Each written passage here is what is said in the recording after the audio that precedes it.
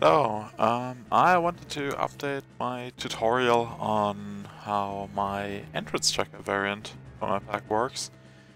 So I've changed it quite a lot in the past few weeks/months. It now actually has logic.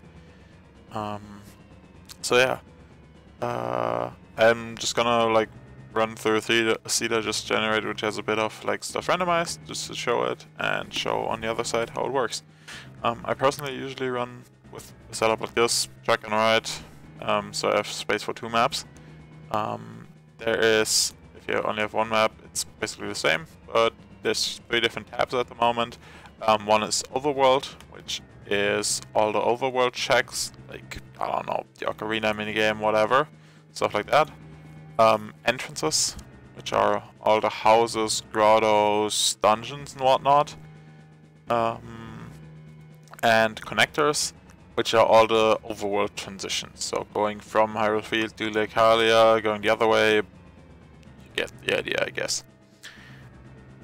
I usually run with connectors down here, because this is where I'll do my pathfinding. I guess I'll go into F11 for now, where I do my pathfinding while I route the game, and up here I usually switch between overworld and entrances. I may in the future have a combined map, or we'll see how it develops. All 3 maps have the section in the lower left, where you can define your spawn points, your warp song destinations, and where you have the dungeons. So we'll get into that in a bit, I guess. Let me just boot up the game real quick so we can have an example. In this case, I set this there's extra settings that aren't in the regular pack, namely all the entrance randomizer settings.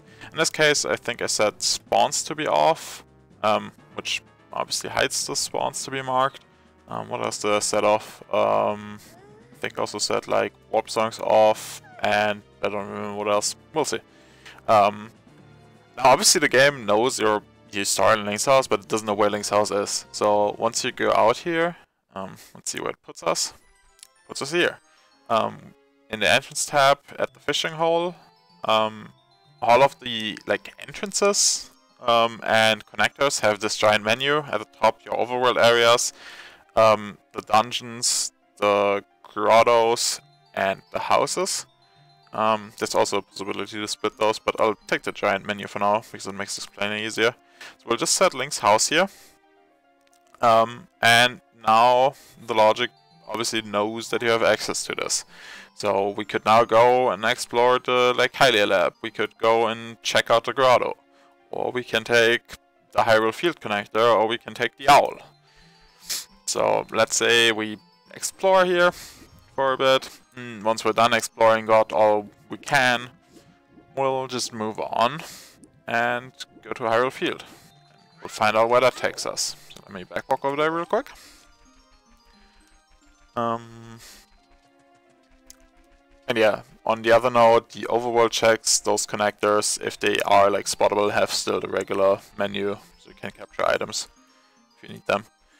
Okay, so we go through this connector, and it takes us to Hyrule Field. So there's a few things up here, a few areas, let's say. I hope most of them are self-explanatory. Otherwise, if you hover long enough, or if you enable the quick tooltip, they obviously show up a lot quicker. You see what the exact zone is supposed to be. Like, for example, this Lostwoods Bridge with a little asterisk is the one coming from Forest, because that's important to get the Ocarina gift and whatnot. I hope most of them are kind of self-explanatory. God. But yeah, in this case, we obviously just want HF, Hyrule Field. Once we click it, all the connectors down here become available to us. The one open grotto becomes available to us. And in the overworld, there's obviously nothing we can get yet.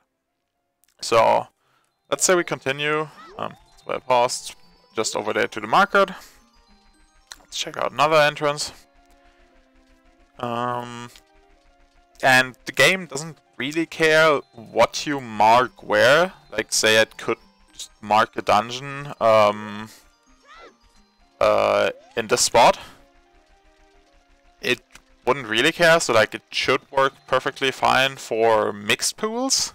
If you're playing on Romance Bunch. Oh, it's actually vanilla. What it's not really good at is decoupled, because you can't track every entrance like separately. Okay, so in this case, Hyrule Field to Market Entrance, we mark Market Entrance. It opens up the two sides here. We would also usually, you should mark the way back. So say in this case, Market Entrance to Hyrule Field obviously leads back out to Hyrule Field, since this is not decoupled. And similarly, down here, we went from Lake Hylia to Hyrule Field. We should mark that going into the London Ranch leads back to Lake Hylia, just so you can do your pathfinding later easier. On a side note, since you see capturing something like this automatically pins it down, I personally don't like this, since I want to like pin important stuff down there. There is in the menu up here in tracking, you can disable pin locations on item capture. This way, if I'm now going to capture anything more, it won't get pinned down there automatically. So for example, here's obviously the guardhouse entrance. Let's say we go in there and we find, okay, the potion shop. The potion shop is a good example. It's for most things, there's like some special locations down here that you can mark, so you know to come back there with a certain age or when you have certain items. There's also some like generic ones, like just shop, fairy, like Great Fairy Fountain and cow. The potion shop is special because it can act as a connector, like going back out there as an adult or as a kid coming from back there and going through here can lead you to different areas, which the logic actually knows about. So in this case, you'd mark CAC Potion Shop front. And then you'd continue your exploration and see where this takes you. And so you basically, this one is also an interesting case. It's Goron City, but in the Runiest Chamber, which actually allows Kid to take fire out of this room and start the spinning pot, for example, or open the Lostwood shortcut. And it actually knows that you can open the Lostwood shortcut because I told it it has sticks, and I have access to the Runiest Chamber. So like it actually mimics the logic of the rando pretty accurately, I'd say. And similarly, if we like take fire, go out here, and then, I don't know, we open the shop.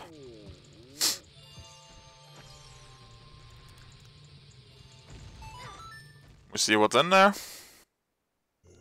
It's another shop, so it should mark the shop. I'm now gonna just give an example.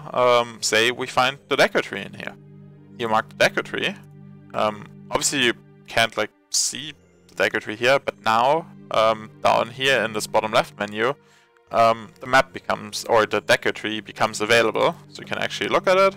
See, you can do everything, and because we don't have a slingshot, Goma isn't in logic, but otherwise you can grab everything in there. Similarly, it now has support for like all the Skulltulas, whether it's Dungeon Skulltulas or even if I go over here, you'll see a drastic difference. The Overworld Skulltulas, that's all supported. But yeah, this is the general idea. As I said, you basically just fill in the information as you go, and it should gradually build, so hopefully you can run without F11 and it should show you everything you need to know. Say you're done with this shop because there's nothing in there, you just click it off to clear up your map space. I'm hoping to improve it a little bit in the future, to like have more better differentiation between the stuff. Maybe also have different visuals down here for entrances you have explored and others you still need to explore, stuff like that.